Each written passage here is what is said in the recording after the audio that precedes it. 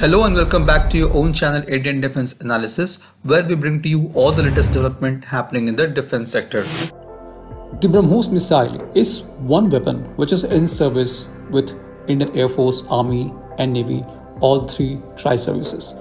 The effectiveness of the missile does not need an introduction, and so is the cost.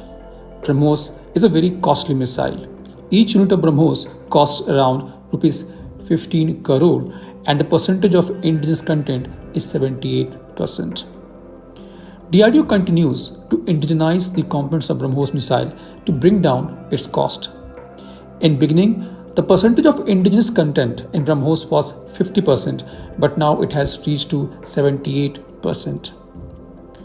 On 22nd January 2024, the Times of India has reported that one of the lab of DRDO, which is DMSRDE, in full form Defense Material and Stores Research and Development, has succeeded in developing indigenous fuel for BrahMos missile. The fuel will be used in the missile's liquid ramjet engine and its testing has started.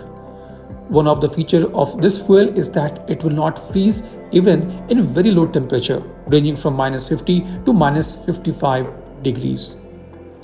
At present, this fuel is imported from Russia, and once the fuel completes its trial, this can be sourced from indigenous firms and it will drastically bring down the cost of missile. Talking about BrahMos missile, it is a medium-range ramjet supersonic cruise missile that can be launched from submarine, warship, fighter jets, or from land-based battery. It is the fastest supersonic cruise missile in the world and in true sense the Brahmastra of India. The missile is powered by a solid rocket booster in first stage, which is produced by EEL, a subsidiary of Solar Industries. The second stage of missile is powered by liquid ramjet engine by Russia. BrahMos Aerospace is also in discussion with Russia for the TOT of the ramjet motor for its local assembly. The BrahMos missile is 78% indigenous, and the aim is to increase its percentage to 95% after the local manufacturing of ramjet motor. The initial version of BrahMos had a flight range of 290 kilometers. It can carry a conventional warhead weighing from 200 kilograms to 300 kilograms, cruising up to an altitude of 15 kilometers and terminal altitude as low as 10 meters.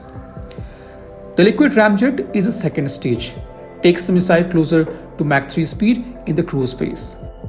The missile is not known to be interceptable by any known weapon system in the world. In January 2022, India officially declared the test launch of Extended Range BrahMos missile, or BrahMos ER. Though the range of Extended Range BrahMos is not officially declared, various reports indicate that the range of this missile is more than 450 kilometers. In 2022, India had conducted multiple trials of land, air and warship version of BrahMos ER, which also extended in the year 2023, validating the range and accuracy of the new BrahMos missile. India is also working to further extend the range of BrahMos to up to 800 kilometers.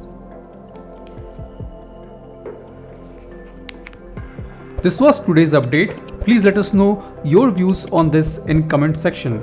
If you like the video, do not forget to like, share and subscribe. With this, I would like to say goodbye and Jai Hind. We'll soon back with more interesting and amazing development happening in the defense sector.